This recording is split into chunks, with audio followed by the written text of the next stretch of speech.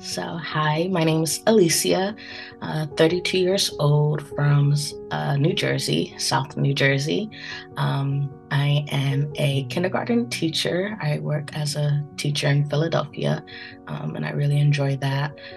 In my free time, I just like to do photography, be with friends and family, enjoy getting ice cream, enjoying the summer. So, going to the beach or just things like that, the simple things.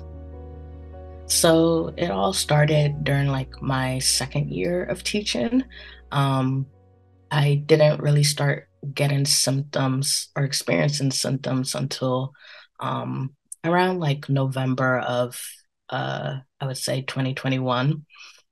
So my main symptom was like fatigue. So I would get like really tired.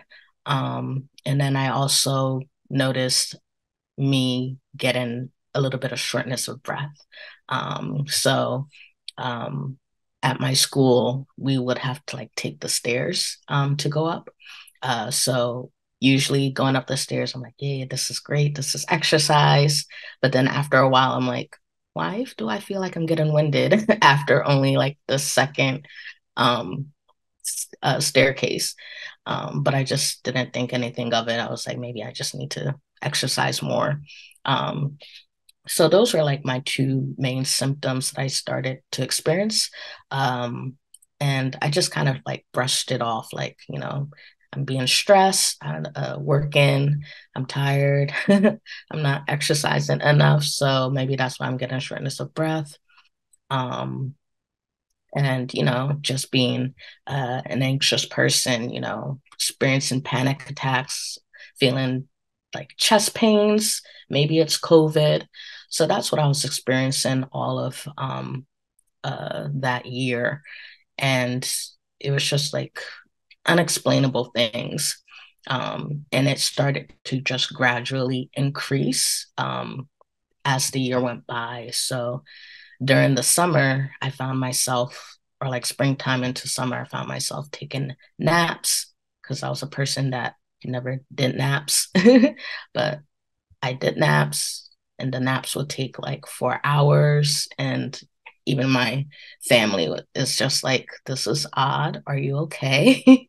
And I'm just like, I think I'm just really tired. Um, to the point where it's just like, I would have a good rest, I would have good sleep, 8 hours, wake up, and like, I just remember being like in a church service and I'm dozing off. I'm like, oh my gosh, what is happening to me? um, so but it wasn't until July of 2022 I started getting like moon face swelling in my throat and in my face. It started in my eyes, but then it got even worse, and to the point where I couldn't swallow. And I'm like, okay, this isn't good. All this time I'm thinking maybe it's allergies, but now that like I can't swallow, I need to go to my doctors. Um, so yeah, those were like all my symptoms, especially like having night sweats and everything. Yeah.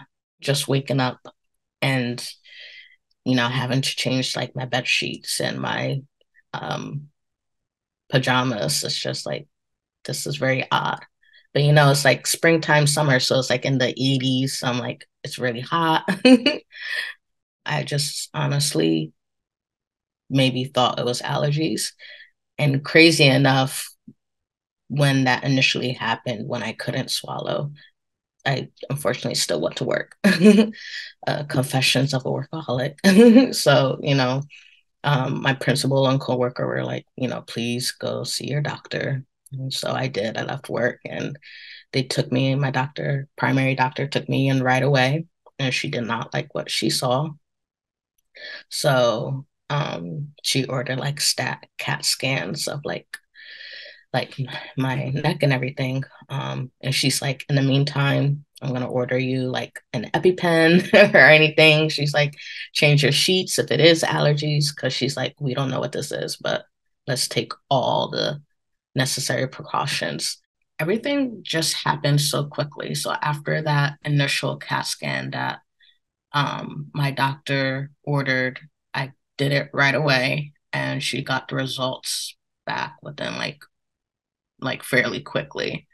And she told me like, hey, there's like some type of like mass in your chest. I want you to go to the ER. And I'm just like, mass? Oh my goodness. But I think I was still hopeful.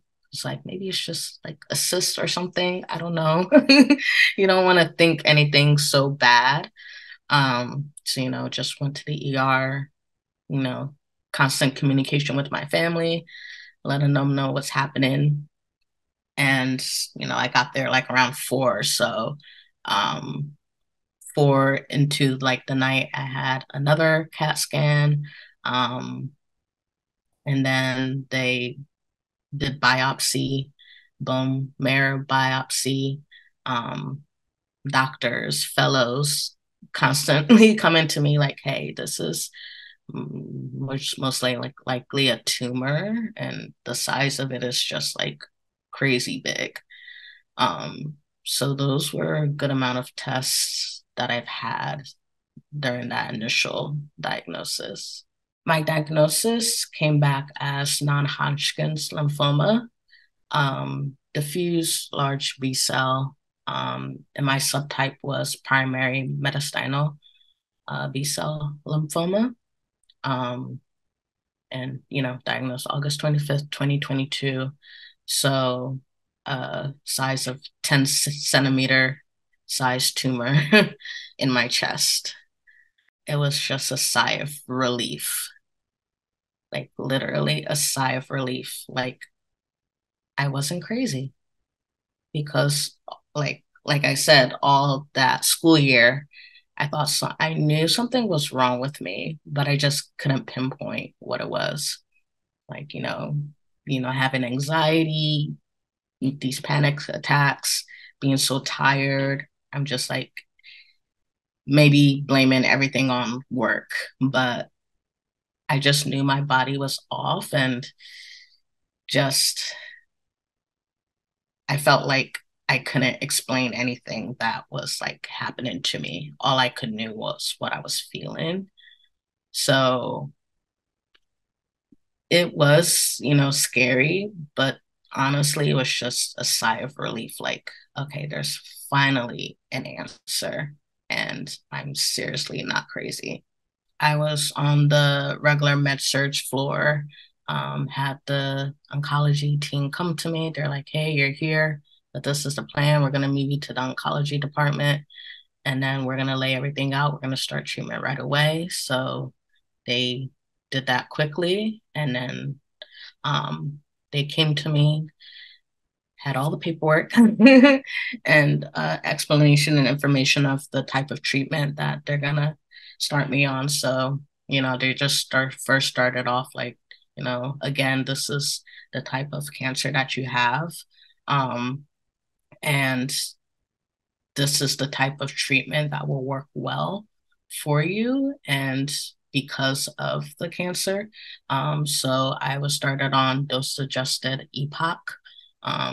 So what it looked like was I would have to have treatment every 3 weeks, 5 days inpatient, and it'll be continuously running for the 96 hours. So it was very, very, intense treatment, and followed by rituximab outpatient. My side effects were definitely nauseousness, hair loss, of course, always a side effect, um, fatigue, extreme fatigue. Um, and then I did have, a short time of having problems with edema. So but then we figured out what was happening. It was part of like the prednisone treatment. So they had to cut back because I would swell a lot in my arms and in my face, which was causing problems. For me, uh, my hair was part of like my identity. Um, I have had very big hair. I was usually known for my hair. Um, I loved doing my hair. I always had braids or like kinky twists in my hair, different styles. Um, and, losing my hair was just very traumatizing. Um, I didn't think it would happen so quick. Um, it was after like my first treatment. I had braids in, so I was planning on doing like last one hurrah hairstyle. Um, but my mom was helping me, and she just unfortunately was just trying to tell me like, I don't know if this is gonna work out. There's like chunks coming out, but we can keep trying, and it didn't work out. Like, it's okay to grieve. You can grieve however long it needs to take because it was literally like a part of you. It's something that made you who you are or who you were. Um, and but there can be like new beauty in it and a new level of trying to learn how to like love yourself however you may look like, and knowing that you are still you, but you're becoming someone better. The mental aspect was like also hard, because cancer in general is just a traumatic experience, and um, let alone being in the hospital, for 5 days, just sitting in the room. Um, you know, I did make it a point to like just take laps around the nurses station. Um, I would bring things that I would try to do that would help me feel better, like bringing my Bible, or people bring me my coloring books and coloring crayons, um, like my video game systems, books, anything that could like help with, dealing in that space for a long period of time. Um, but I'm not gonna like dismiss the fact that it was like really hard.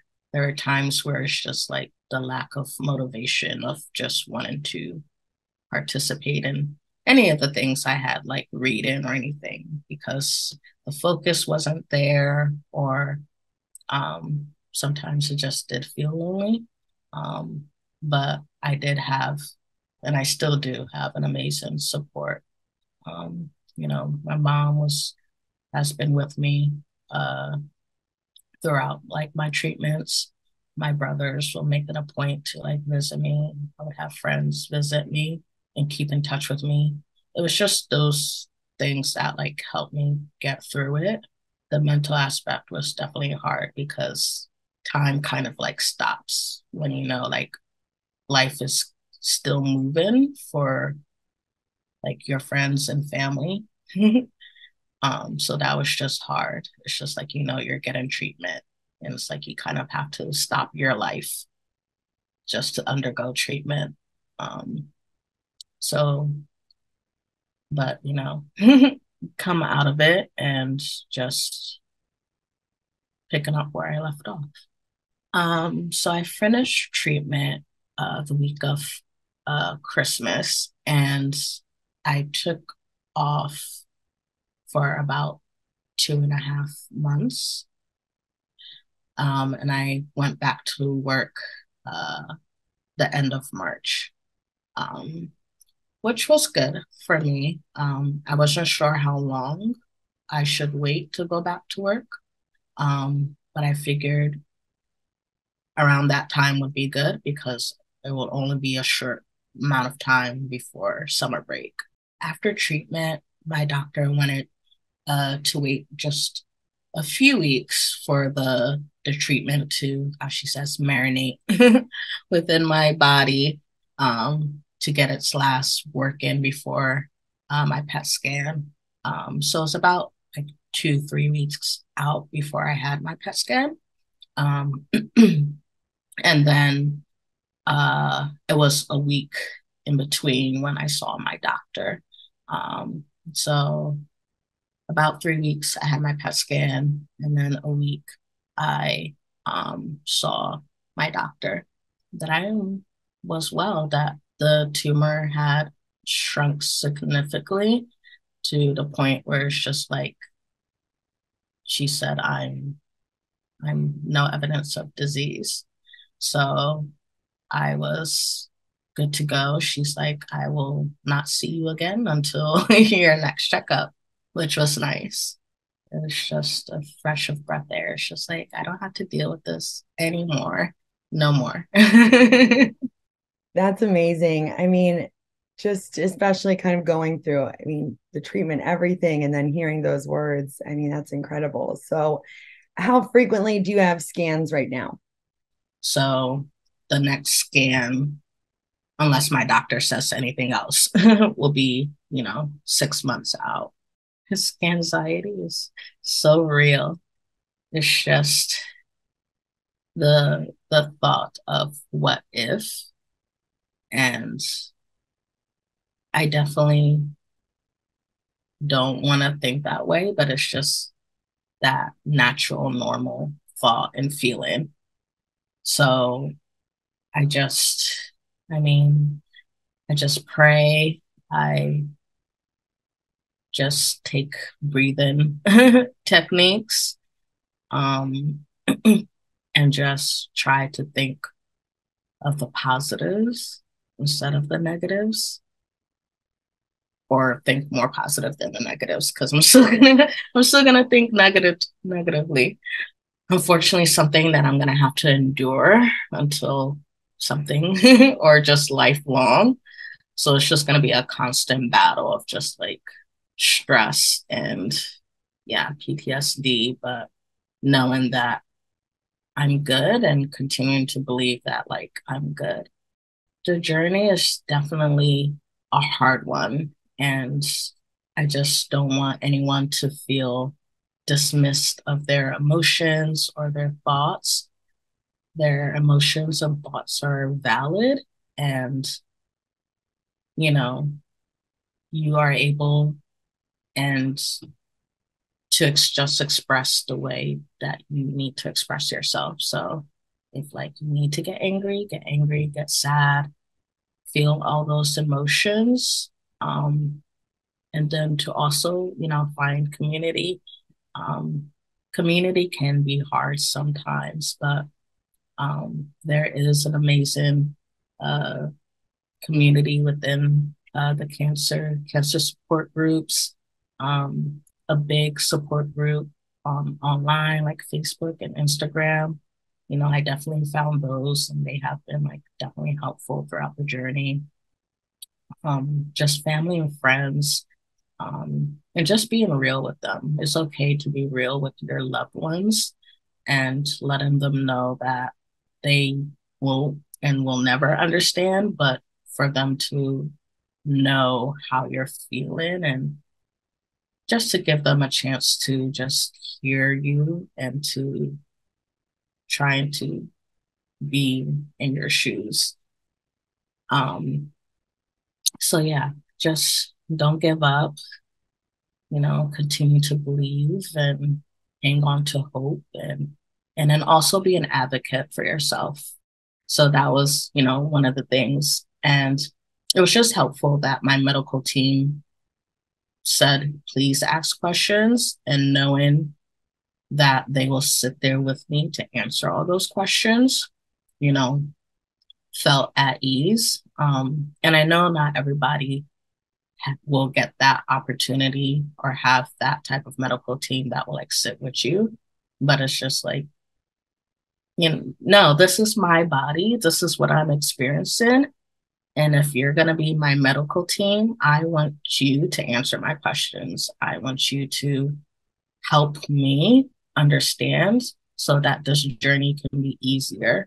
Don't be nervous or feel like you're bothering your medical team. Just like be on them. Take every notes that the doctor says, ask if it's okay to record them, what they're saying to you, ask if there's any other options. Yes, so definitely feel your feelings, take hold of your thoughts, find support groups, whether it's family, friends, or community online, and definitely be an advocate for yourself because you need you.